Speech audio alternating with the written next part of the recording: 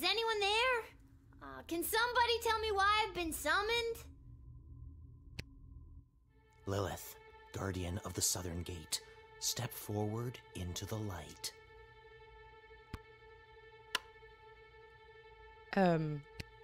Okay. Da sind wir hier vor Gericht. Sieht ein bisschen danach aus, ne?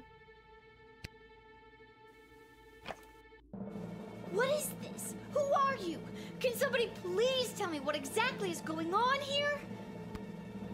Lil, you have been chosen. Okay, wofür?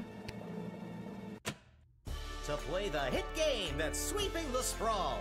That's right, it's time for... Okay, also doch nicht Gericht, aber ein Knallerspiel. So you think you can save a princess? What the hell is going on? Das frage ich mich auch. Was zur Hölle ist hier los? Und die hier, das sind die Dings eigentlich. Das ist die Ash, das ist Malcolm und das ist Strikers? Irgendwie sowas hieß der. Ich weiß leider den Namen nicht mehr. That's right, Lil. Today you're getting the chance to send one of these lucky adventurers on the escapade of a lifetime to search for and rescue your beloved Princess Desdemona. I didn't ask to do this. And let's find out who those lucky adventurers are. Adventurer number 1 is a hard-headed, go-getting warrior from the desert plains of the alluring Marvog Empire. Please welcome Neil Warkiller! Okay. Yay! Woo! Adventurer number 2 is a nomad by nature, mage by profession, who likes the rain and getting caught in a pina colada. It's Articulous Flamehands! Woohoo! Hey! Woo! And finally, adventurer number 3. You might recognize this thief from their wanted poster. Wanted dead or alive for looking so darn good. Let's hear it for Perry Shoutson! Woo! Yay! Woo! Okay. I still don't fully understand what's happening. Muss ich mir davon jetzt einen aussuchen? Ich glaube. And no heroic voyager would be complete without a shadowy figure pulling the strings from the darkness. Eine schattenhafte Gestalt, die die Feen im Hintergrund zieht. Ja gut, dadurch, dass wir die beiden ja schon kennen von der Silhouette her, ne? Und ich denke mal, dass das dann hier halt hier eben der andere ist, den wir hätten auch anrufen können, erklärt sich das, denke ich. So let's welcome our sponsors, Lieutenant Striker, Councilwoman Ash, and Court Jester Da doch Malcolm. Striker. I'm rooting for you. Might makes right. Ah, das ist eine Sie. Oh, Entschuldigung. Komplett falsch gegendert. Das tut mir natürlich leid. Focus and the day will be ours. Information is power.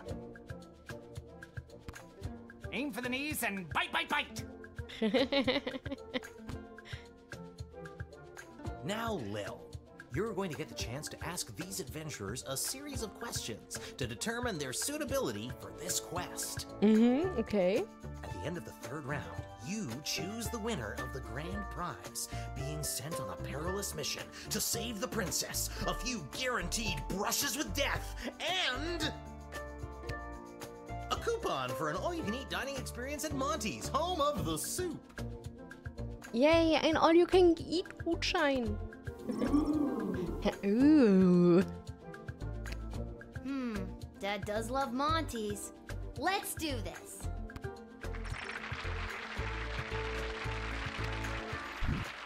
Runde 1. All right, Lil, what would you like to ask our trio of intrepid would-be heroes? Perfekte Rettung. Lieblingseis. Herkunftsgeschichte. Wir fragen was richtig Uninteressantes, nämlich das Lieblingseis. Wobei ich das ja interessant finde. Ich weiß nicht, wie ihr das seht. If you were an ice cream flavor, what flavor would you be? And why? And who would you like to ask? Krieger, Magier, Abtrünniger. Ich würde gern ihn hier fragen. No contest. Mint chocolate. Period. Ja, okay. You can ask another adventurer if you like. Ja, natürlich. Dann fragen wir Neil noch. Blood and sweat and tears. A swirly ice cream cone made up of these 3 true flavors. Very Hilfe? refreshing after a hard day's battle. Hilfe? Okay, der macht mir ein bisschen Angst.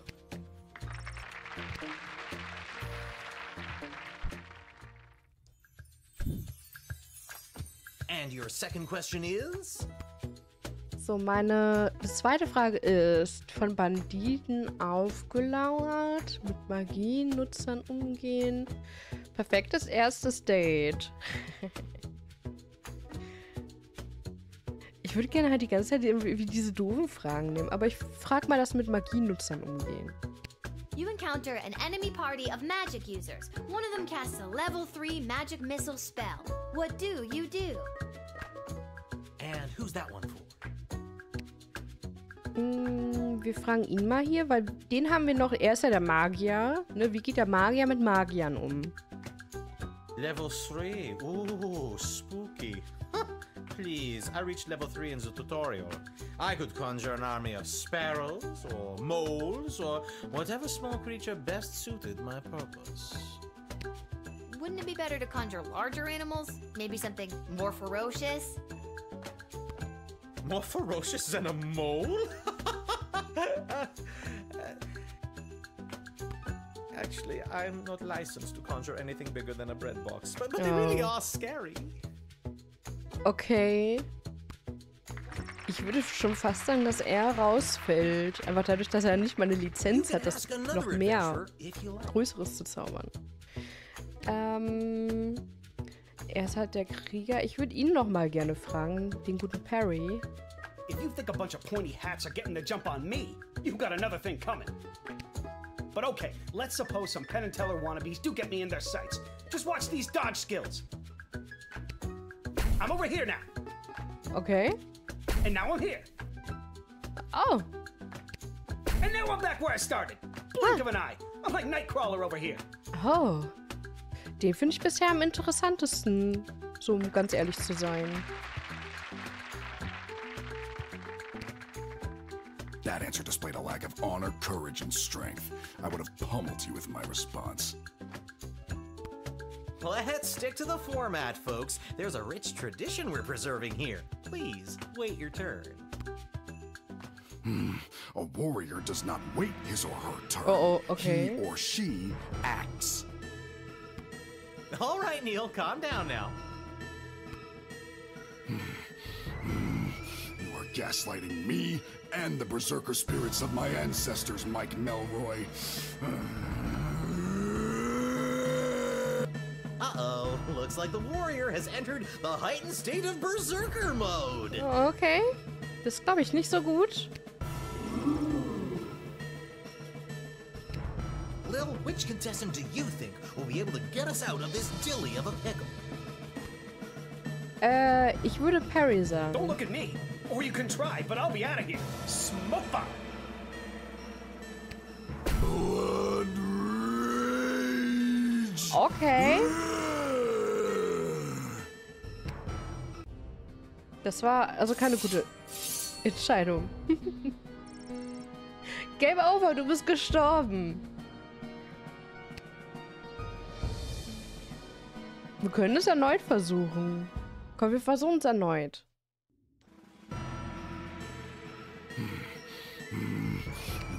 Okay, das kennen wir schon. Aber dann bleibt ja nur...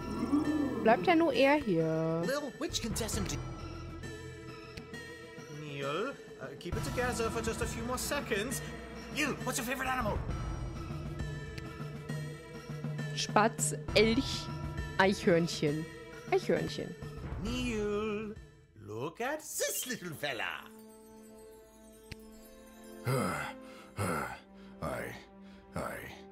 I feel the blood rage calming. I can't murder everyone present in front of something so small and perfect. Aww. Whew. I'm glad you didn't pick anything larger than a bread box. I'm not licensed for that. Ja, deswegen, das wussten wir ja sogar. Aber ich wusste nicht, dass der sich einfach verdünnisiert. Das finde ich schon frech. Due to that unscheduled outburst, we are a little tight for time. Lil, do we squeeze in one more round, or are you feeling ready to choose? Bringen wir es hinter uns? Eine Runde noch. I think I got one more round in me.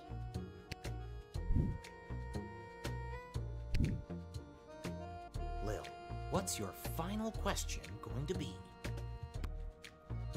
So, Pläne nach der Rettung, prophetischer Traum, Lieblingserinnerung aus der Kindheit. What's your favorite childhood memory? And you're asking? Wir fragen ihn mal. Ich bin mir bei ihm hier halt sehr, sehr unsicher. I was visiting my father at Castle Caladar on that infamous day Froderick Frankenstein conducted his great experiment. I was enraptured. I couldn't help myself. I got too close. I was struck by the alchemical lightning he had captured. Everyone panicked, screaming, wailing as I was lifted into the air. But I was fine. Better than fine. That was the day I realized my powers as an elemental mage, able to harness the raw powers of the earth. My father never looked at me the same after that. Okay. You can ask another adventurer if you like. Wir fragen... ich weiß nicht. Ich schwank halt sehr stark zwischen den beiden, aber gerade wo er hier eine Gefahr wurde, hat er sich halt... Also Perry hat sich da einfach verdünnisiert. Ich weiß halt nicht, ob das so gut ist. Und er hat sich quasi gestellt. Ne, das hat jetzt alles ein bisschen wieder umgeworfen.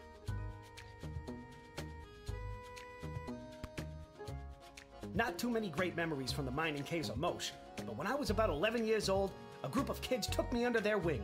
They taught me how to pick pockets and become a proper thief.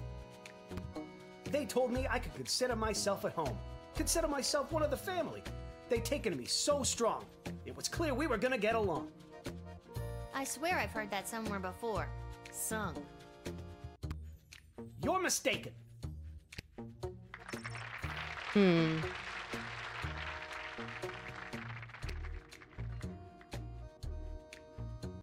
Uh-oh, you know what that means. Wir müssen uns jetzt entscheiden. I have no idea what that means. This is so stupid. You're stupid. That sound means it's time for the lightning round. Die Blitzrunde, okay. Wir sind einfach plötzlich in der Game Show. Ich denke mir so, hey, was? Also plötzlich so gefühlt ein ganz anderes Spiel geworden. Lil, please choose the adventure that you'd like to see play the lightning round.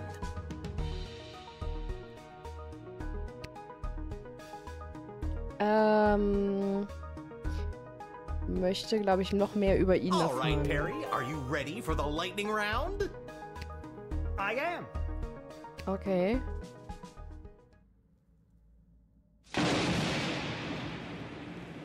Oh, too bad. Looks like that wasn't as enlightening as we'd hoped.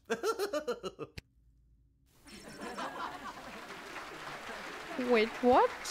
Oh my god. That wasn't real, right?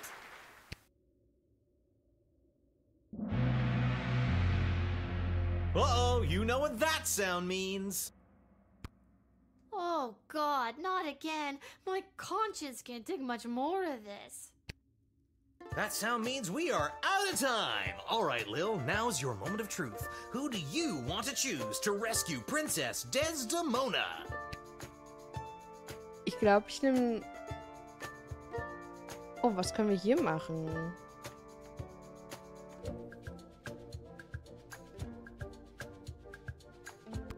Don't overthink this. My hero is by far the strongest and wir the können most mit ihr noch mal experienced in reden. battle. A natural choice to save our dear princess. My mage can heal a wound with a word, or smash through a rock wall with a wave of his wrist. Don't overthink it, Lil. Make the right choice. Okay. Thanks to you, my player's off the board and into a dustbin. There won't be any Yahtzee, Connect 4, or Kerplunk for me today. You used to be cool. Ja, stimmt. Dann wäre ich, glaube ich, sogar für den Magier. Bist du sicher? Nee, eigentlich nie, aber ich drück trotzdem ja. Humans and other ones, the winner of So You Think You Can Save a Princess and proud owner of an all-you-can-eat dining experience at Monty's Home of the Soup is... Articulous Flamehands, the Mage! Aha! Wonderful child. Well chosen. And that's all for us here today. Please help control the pet population. Have your gargoyle spayed or neutered. So long, everybody!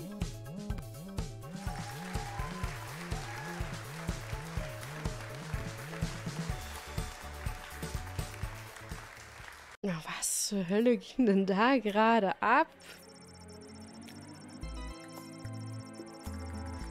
Auf ihrem Weg zur Kneipe ist Mrs. Abernathy zufällig in 2 weitere Tutorials geraten, sodass sie zu spät zum Wetten auf das Goblin-Ball-Spiel gekommen ist.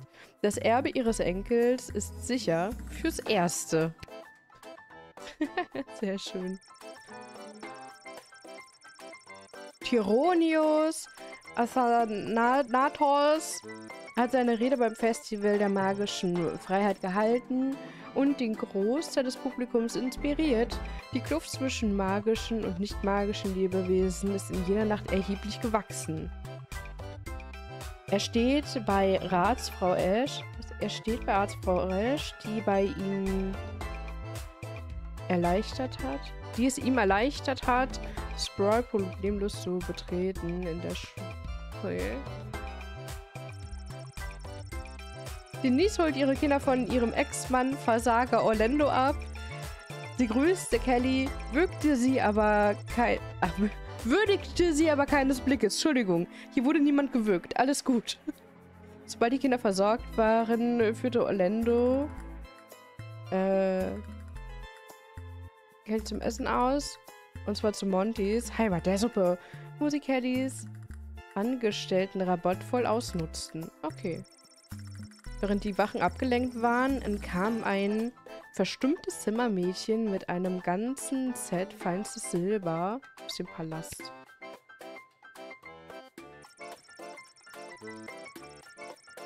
Aufgrund deiner gewagten Beschlagnahmung und der Abweisung des alten Tunigsguts war Grumpkin T. Danksword nicht imstande, seine beträchtliche Einzahlung illegalen Blutgolds bei der BS Bank von Sprawl zu tätigen. Unglücklicherweise geschah dies an einem nie dagewesenen Tag voller Bargeldabhebungen, aufgrund deren die Bank früher schließen musste. Die Leute gerieten in Panik. Sie fackelten die Bank ab. Mr. Dankthros weigerte sich, Geld für den Wiederaufbau zu spenden. Oh. Das heißt, hätten wir ihn nicht abgelehnt, dann würde die Bank nicht brennen und... Also die Leute wären halt nicht in Panik geraten und die Bank würde nicht brennen. Oh. Ja, alles hat seine Vor- und Nachteile, ne?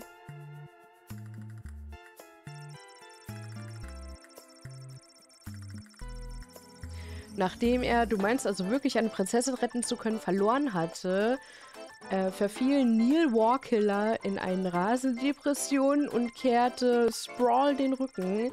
Nach einer Woche trübseligen Herumtrottens durchs Land entdeckte Neil einen ruhigen Bauernmarkt, auf dem ältere Einheimische einkauften, indem er hier und da mal den verschiedenen Bauern beim Verkauf zur Hand ging, fand der einstmalig gefürchtete Krieger eine Anstellung und letztendlich sogar seinen Frieden mit einem Blumengeschäft. Oh, wie schön.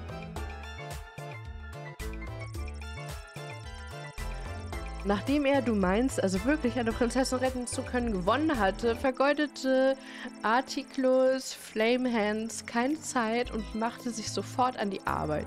Er beschwor eine kleine Armee von Maulwürfen, und anderen kleineren, kleiner Tierchen herauf und schickte sie in alle Himmelsrichtungen, um den Aufenthaltsort der Prinzessin herauszufinden. Seine mächtige Minisauger-Miliz wurde leider von Falken, Adlern und anderen größeren Raubtieren dezimiert.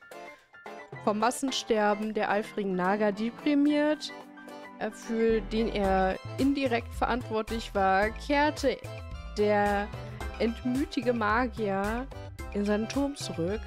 Er hatte keine schlauen Einfälle mehr. So wartete er noch 1-2 Tage ab und meldete dann, dass er nicht in der Lage war, die Prinzessin zu finden, da verwinkelte kosmische Kräfte sein ätherische Aura blockieren würden oder irgendeinen anderen Quatsch. Wir hätten doch ihn nehmen sollen. Wenn er nicht ein Häufchen Asche gewesen wäre. Perry Shartson, der Margaritas liebende Meisterdieb, wurde zu einem Haufen Asche in einem Ascheeimer gekehrt und schließlich aus dem Fenster geworfen. Autsch. Fortsetzung folgt.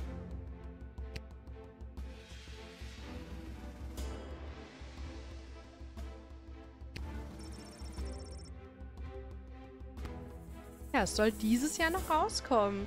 Dann vielen, vielen lieben Dank fürs Zuschauen. Ich glaube, es sind 2 Folgen geworden, weil meine Aufnahme etwas länger jetzt ging. Gerade weil es ganz urplötzlich doch noch ein bisschen weiter ging. Irgendwie mit dieser Quizshow. Auf jeden Fall vielen, vielen lieben Dank fürs Zuschauen. Ich hoffe, euch hat dieser kleine Einblick in das Spiel gefallen. Und ich wünsche euch noch einen wundervollen Tag. Bis zum nächsten Mal. Tschüss!